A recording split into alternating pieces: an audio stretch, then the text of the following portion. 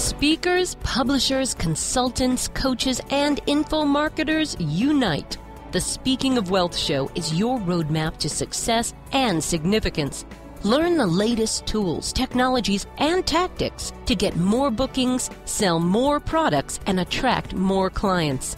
If you're looking to increase your direct response sales, create a big-time personal brand, and become the go-to guru, the Speaking of Wealth Show is for you. Here's your host, Jason Hartman.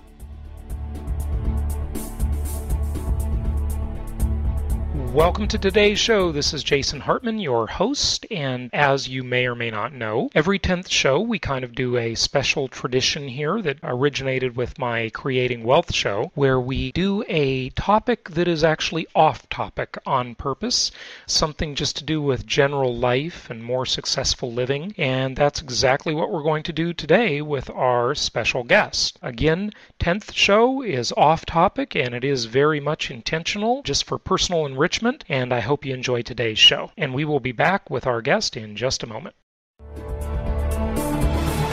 What's great about the shows you'll find on jasonhartman.com is that if you want to learn about investing in and managing income properties for college students, there's a show for that. If you want to learn how to get noticed online and in social media, there's a show for that. If you want to know how to save on life's largest expense, there's a show for that. And if you'd like to know about America's crime of the century, there's even a show for that. Yep, there's a show for just about anything. Only from jasonhartman.com. Or type in Jason Hartman in the iTunes store.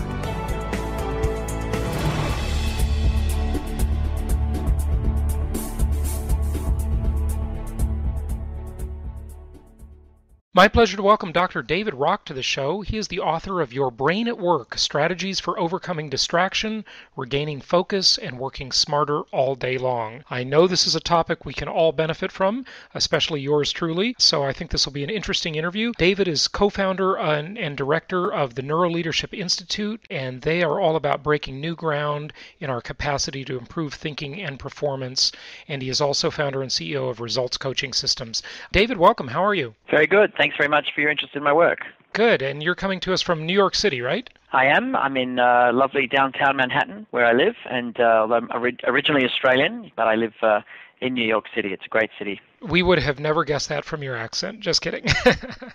Fantastic accent. So, David, tell us a little bit about how we can be more effective. I mean, everybody, especially in today's world, is constantly plagued by distractions, complexities, and it's tough to focus nowadays with looking at multiple computer screens, and then you've got your digital handheld device near you probably, and plus the people in the room. There's a lot going on. Absolutely, absolutely. I mean, our brain is really very, very different to how the people who organize companies would like it to be. Our brain is not the brain that sort of interior designers think it is. We cannot focus with just a few people looking at us. Never mind bouncing screens. We can't focus very well at all if we're aware people are watching us. We can't focus very well if there's just a printer icon flashing on our screen. It's very, very easy to distract people especially from a train of thought that is kind of conceptual. When something's right in front of you, you can think about it, you can talk about it. When something's conceptual, like it's in the future or you haven't seen it before, it's a concept like an interest rate or a new product or a new hire concepts don't sit very well in the brain. So they take a lot of effort to hold, and they're very easily displaced because they take so much effort. So it's very, very difficult to focus on the kind of conceptual work we're all doing with any kind of distraction. And the truth is, companies are making some shocking mistakes with how they just, physically lay out and organize kind of spaces. Very interesting. Yes. Yeah. So you're saying, I just wanted to touch on the concept point that you made, because I'm not sure people understand what you mean by concept. So you mean, as opposed to task-oriented thinking, that's much simpler, whereas conceptual thinking, our brains need to put multiple parts together and project them into the future, and that's much more taxing on the brain. Is that what you're saying? Well, it's more like this. If I say to you, picture your mother she's going to come to mind pretty easily. And if I ask you questions about your relationship with your mother, you can think about that easily. If I say picture your car, you can picture that pretty easily, or picture an elephant. You can picture that pretty easily. But if I say, picture where you'll be in 3 months' time. That's much harder to picture, right? It's much harder. It's a concept. It's not a physical object in the world. And when we process any kind of information, we have to hold it in mind. And holding something in mind has essentially two parts. It's called working memory. It has two parts. There's an audio and a visual part, basically. The visual working memory is dramatically more robust. There's a lot more circuitry involved. You can hold a lot more information in a picture than you can in a sound. And so our visual circuitry is really strong. But when you can't picture something easily, you don't have a robust circuit. And so it takes a lot of effort to hold that circuit in mind. Say to you, picture where you'll be in 3 months, and then, a phone rings next to you, and you've suddenly lost your train of thought. You're much more likely to lose that train of thought than if I say, picture your car. You'll be able to hold that train of thought through the distraction. And it's the level of effort involved in holding a circuit together. So essentially, we're dealing in concepts these days. Very few people sell or sort of, pick up and move or deal with physical objects in the world so much. We're dealing with concepts. Right, services and things like that. Right, yeah, that's a good point. Good point. Exactly, yeah. Things we don't see. So it's much harder to process all that. So that's interesting. And first maybe you can tell us about, when you talk about how workspace is laid out for people, what mistakes do you see individuals and companies making in terms of how they lay out their workspace? What keeps them from being focused? Yeah. I mean, it's an excellent question. We did a survey recently with an organization, and we got 6,000 employees to respond to a set of questions about physical space. But the biggest insight came from the sort of overarching question, and we asked people, how many of you do your best thinking at work? And just bear in mind, this is in the company. I won't say who it is, but it's in a company where people are, really paid to think. So they go to work, they're supposed to be thinking. So literally in the place where they're supposed to be doing their work, I've asked them the question, how many of you actually can do quality work at that place? And the answer was 10%. So 1 in 10 people could, actually find going to work was a good place to get work done. That's crazy, right? Yeah, terrible. Bad odds. It's insane. Yeah. I mean, you should just close the office and let people come in one in every 10 days, perhaps, or 1 in every 10 people should come in. I don't know what, but it's crazy when you think about it. So I wrote a blog called, or a post called, How Companies Spend Big Dollars Making People Less Effective. And there's a lot of organizations that really don't understand the basic nature of human functioning and do some crazy things. Now, Steve Jobs has been in the media a lot lately, and he's an amazing man for many, many reasons. But one of the things that he is not talked about much is he was an observer of human nature. He was a meditator and into all sorts of kind of spiritual things. But what he was ultimately about was observing human nature, and he was very successful at noticing quirks that other people didn't notice, such as, people like things really simple. People don't want to have to think. We like stuff to be, intuitive and natural. Now, certainly there are boffins around, but he observed human functioning. Now, if you go into an office and observe human behavior, what you'll see is in any kind of office that's even vaguely open plan, you'll see everyone with their headsets in, trying to shut out the world so they can focus. And if you ask people if you observe across a day, you'll notice that people are doing a couple of hours of sort of really good work in the morning, and then that's pretty much it for the day. So there are pretty obvious patterns that, we need to be able to shut the world out, and we can only really do good quality work for a few hours a day in the mornings. So it's sort of, it starts to have you question, well, how should we design companies physically if that's the way the human brain functions? And the answer is, we should not schedule meetings and not be answering emails in the morning. In the mornings, we should be leaving that time for creative work and actually producing things. And we should use the afternoons for meetings to, help each other stay awake. And we should also allow people the physical space to be absolutely totally undisturbed by anything, and be able to sort of move through, have that option to be totally undisturbed. That's interesting because people. I mean, most people. I don't know if it's just me, but I think most people, the first thing they sort of do when they start their day is they manage all their email. And that's pretty task-oriented, though. I guess it requires, sometimes the emails, you need to respond in a creative fashion or think about what someone sent you, of course. But maybe that's not the highest and best use for that prime time of our brain power, right? Absolutely. I mean, the golden rule is do creative work first, urgent and important second, and email and everything else third. And the reason's a bit complex, but essentially creative work requires a lot of space in your brain. It requires a lot of quiet in your brain. We have insights when our brain is quiet, when we can notice subtle connections between things, weak connections between things. And so doing emails is sort of like doing 50 push-ups, and you've only in terms of mentally, and you're actually absolutely exhausted afterwards. And then you go to do some other exercise, and you haven't got much left in you. Creative work first, urgent, important second, and everything else after. So most people need to flip their day around, I'd assume, listening to this. What about the physical space? I assume you're going to say keep it a sort of simple Zen-like environment, not a lot of things to look at maybe, or no. I mean, I see a lot of workspaces of companies that seem to be pretty effective, and they seem like they have whiteboards all over. Some of them paint them on the walls. There's writing all over them.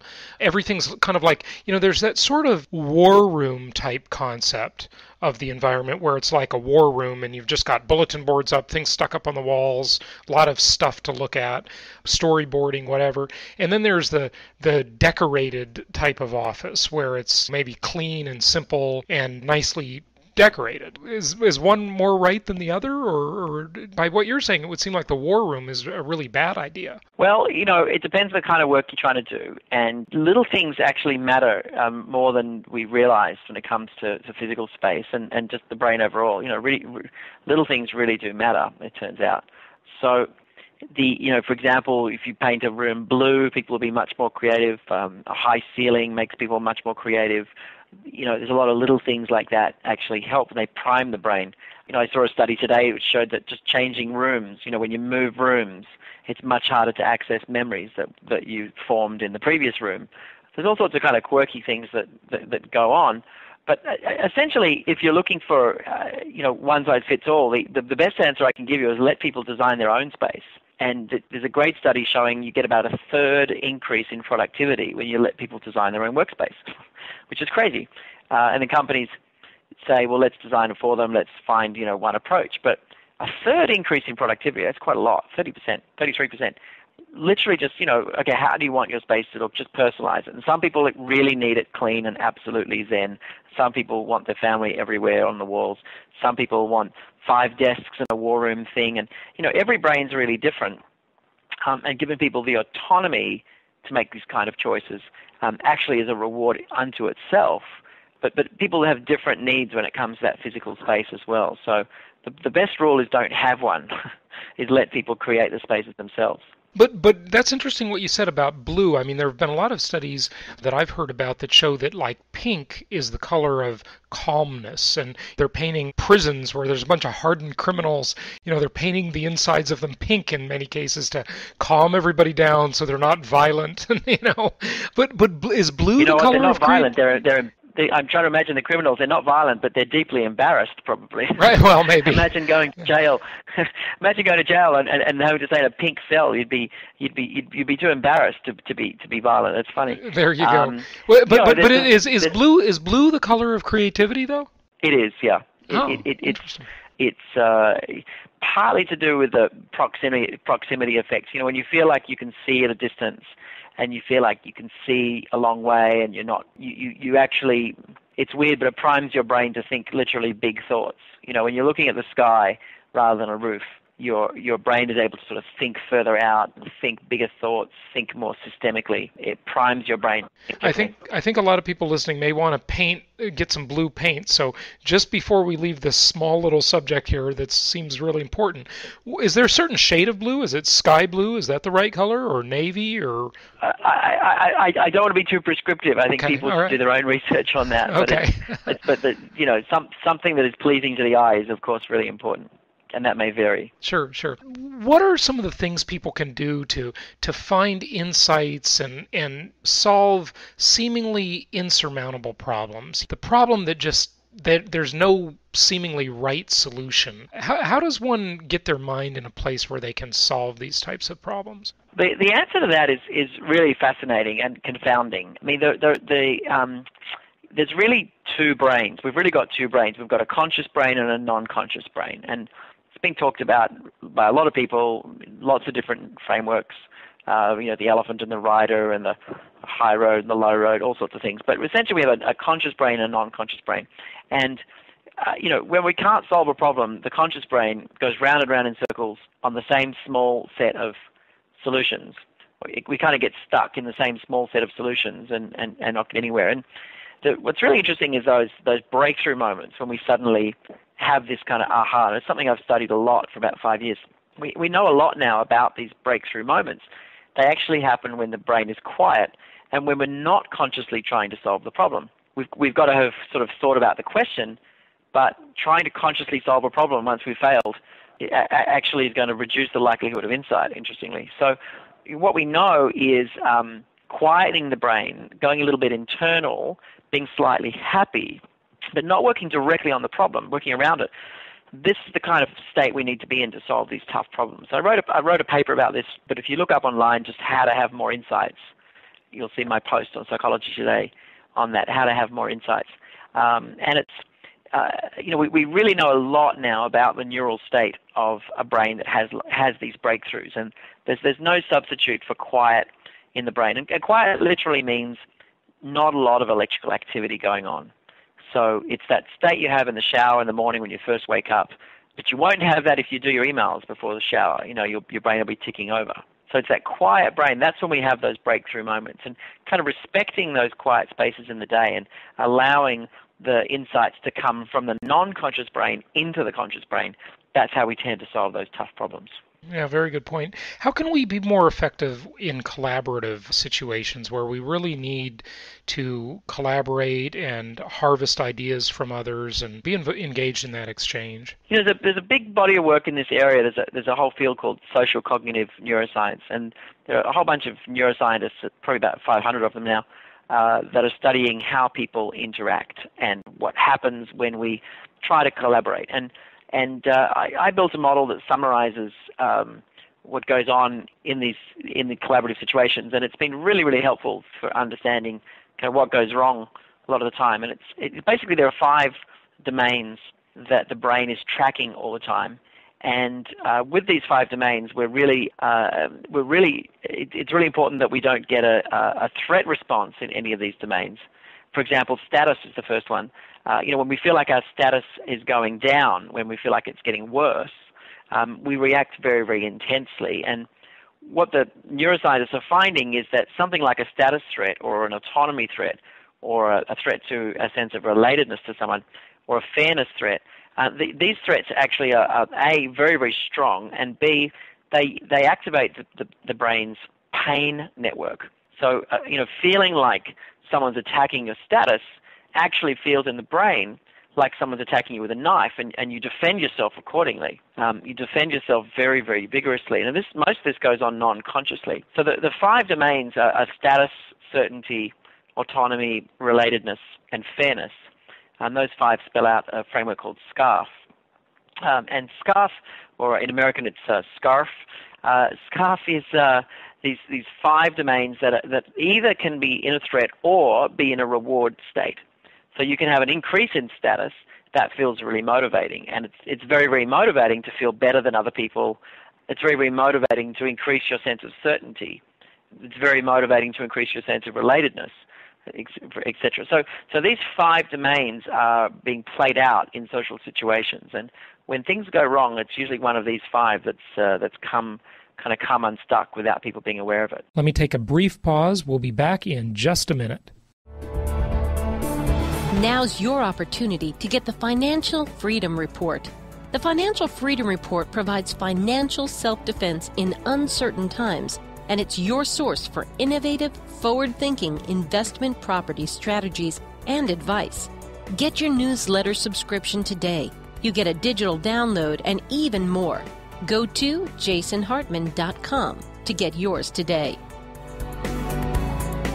So certainly then what you're saying is if you're leading a team, the simple old concepts of positive strokes, of complimenting and rewarding and all that kind of stuff, I mean, that's neurologically important is what you're saying. It's critical. It's critical. And the reason it's critical is that our conscious mind is really, really limited and not that effective on many levels. And anything we can do to increase our conscious capacity, our conscious processing capacity is helpful. Bear in mind that few people can even add up 4 single digits in their head. That's not much information. If I say to you, what's 56 plus 79? You could probably do it, but you'd rather not. And just, adding up 4 digits is a threshold at which, most people sort of can't do things, or some can, but certainly most people don't want to. And so making things easy for people turns out to be very important because we've got so little processing power, particularly for new ideas. We can process existing thoughts, existing habits very easily, but new ideas take a lot of processing power and they get kind of shunted aside a lot, which is why, change is hard as well. But you're saying make it easy, but is the brain like a muscle where it needs exercise and it atrophies if it doesn't exercise? I mean, do you want to challenge? Don't you want to challenge the brain, play chess, do crossword puzzles, or whatever, music? Yeah, I mean, there's a use it or lose it thing. There's no question there's a use it or lose it in the brain. It's not a muscle, but it's definitely it's definitely something that most functions improve with use. You kind of alluded to it earlier, but in terms of when one feels their status is threatened, they become less effective. Does that lead into any more thoughts on keeping one's cool under pressure, under any situation? Yeah, I mean, the big takeaway from the brain research is that emotions do really matter. And even low levels of stress have a surprisingly large effect on our cognitive capability. And learning how to regulate your own emotions by recognizing them, being able to intervene quickly, whether it's distracting your attention or changing your interpretation of situations. Doing these things quickly is really, really key. And what we know is from neuroscience is that even really small threat responses, something primed that people don't even know they feel, really small threat responses actually reduce cognitive capacity in a big way, especially around creativity. You can get a 50% reduction in creativity with a threat response people don't even know they're feeling. And so small things really matter when it comes to effectiveness. I mentioned this earlier. This is one of the kind of big findings from big overall findings. I guess it's a generalization, but we have less control over ourselves and others than we probably realize, but more influence, far more influence in little ways over ourselves and others, but far, far less control. You approach it from the angle of maybe a manager or a leader in leading a group, and it's important not to threaten one's status and things like that. But if someone needs to say, get over something, or forgive and forget, or process emotions, I mean, can one do that more quickly? I mean, is it true that a lot of people say, I need to just process these emotions, and then I'll be over it. I mean, how does one do that? Is that really a thing people truly do at the neuroscientific level, or is it just something they talk about? No, there's a process called reappraisal, which has been very well studied in the neuroscience lab. And reappraisal is where you change your whole meaning about a situation. And we do it all the time. Mostly we're not aware of it. But it's a very, very important skill for dealing with strong stresses. It's really the only skill you can use for something that's quite stressful. Like you lose your job, you might start spiraling down into a stress response that really, really, affects your life, to depression, all sorts of things. But if you can reappraise, if you're able to reappraise the situation, you might be able to change that. You could reappraise it as an opportunity to decide, what's really important, for your career next, or an opportunity to get really healthy and connect to your family for a while, or an opportunity to downsize and simplify your life, or something, and it's got to make sense to you. But neuroscientists have been looking at what happens when we change our interpretation of the situation, and a whole emotional response follows. Our whole biological response follows when we change an interpretation. So it's pretty important stuff. Yeah, that's very good feedback. You talked at the beginning about how difficult and how much brain power it takes to comprehend conceptual things. And I want to tie this into, a discussion about something that has been repackaged and rewrapped as recently as 4 years ago or so. And that is the law of attraction concept, the secret. That's been around forever, basically, but it regained a lot of fame recently. And what one has to do when they make a goal for themselves is they have to visualize something that they don't yet have. It has to be projected into the future, but they need to make it seem like it's real today so that it's sort of the subconscious mind can grasp it, maybe. I mean, I'm kind of saying a lot of things here, so interrupt me when I'm wrong or correct me. But is this why it's so hard to set and achieve goals, is because one has to get their head around a concept that isn't there yet? Like you said, it's grasping a concept. It takes a lot more power than a physical thing.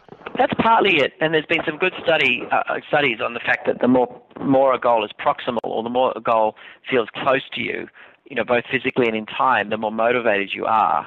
There's been some people researching that. So yeah, definitely, goals that are really in the future, intangible, it's hard to picture them. When we can't picture something, we don't have the emotional response to it as strong as when we can picture it. It's all very well, if I say the word lion, you're not going to get much of a response. But if you actually picture a lion sort of about to jump at you, or we showed you a picture of that physically, you'd get a biological response. So, hearing something doesn't get a strong response. Seeing it really does, back to that first point. So visual. So when they say the concept of visualization, of course, you want to maybe quote unquote visualize a goal with as many senses as possible and as much sensory input as possible. But really, vision, that is without a doubt our richest sense, right? Far beyond our hearing and our touch and everything else. It's visual is the biggie, right? Absolutely, and people will say, I'm a visual person, or I'm an auditory person, or I've got this learning style. Learning styles has been debunked. There's no such thing as learning styles. There are definitely tendencies, and people have preferences. Use an iPhone for a month, and you've got a definite tendency to prefer using iPhones. It's just a habit that you've got. That doesn't mean you've got an iPhone-style brain. So something you do over and over will become a bit of a tendency. But in the brain, there are two ways of processing data, audio and visual. That's what we have. And the visual just holds so much more information. And in the brain, it's a huge amount more real estate. It's like an enormous shopping mall versus a single store in terms of kind of square footage. So your visual is the huge shopping mall, and the auditory is a single store. So there's a lot more connections you can make, a lot more neurons involved, a lot more circuits created when you hold visual than when you hold a sound.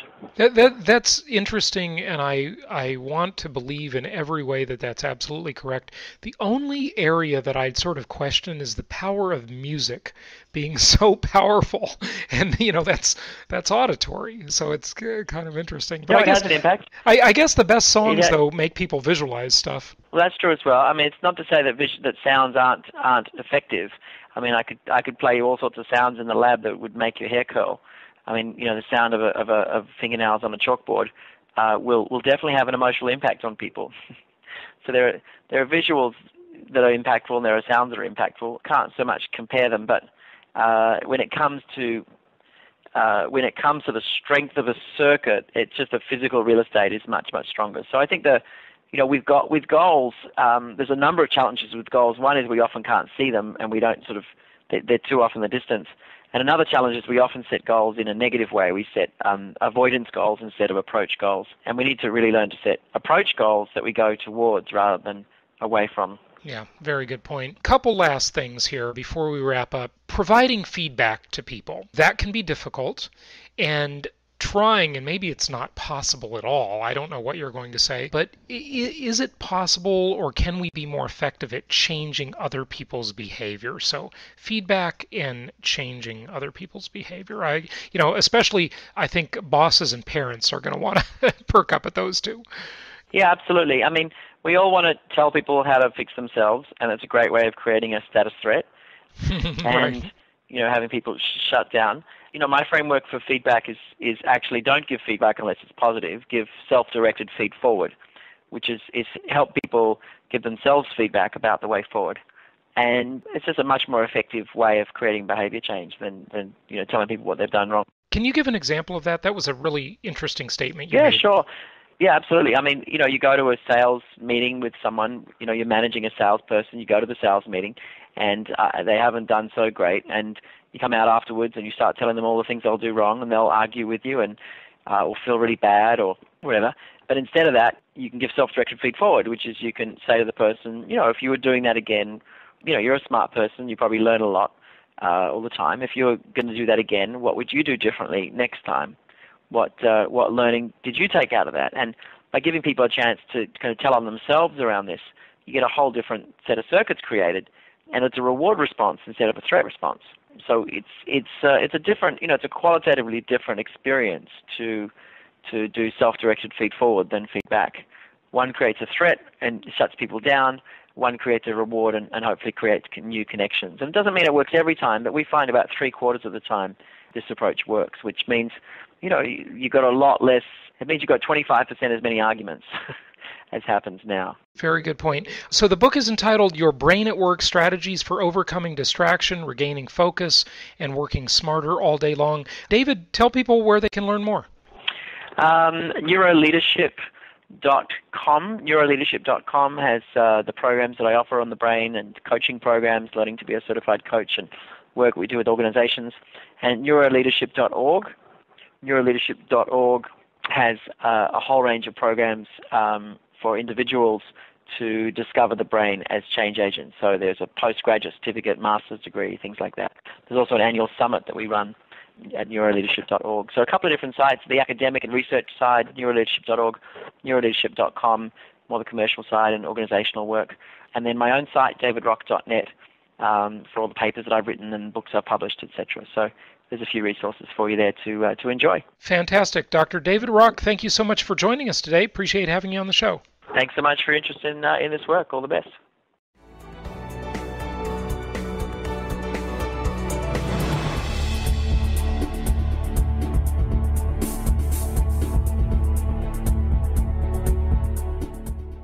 Copyright the Hartman Media Company. For publication rights and interviews, please email media@jasonhartman.com. This show offers very general information. Opinions of guests are their own. Nothing contained herein should be considered personalized, personal, financial, investment, legal, or tax advice. Every investor's strategy and goals are unique. You should consult with a licensed real estate broker or agent or other licensed investment, tax, and/or legal advisor before relying on any information contained herein. Information is not guaranteed. Please call 714-820-4200 and visit www.jasonhartman.com for additional disclaimers, disclosures, and questions.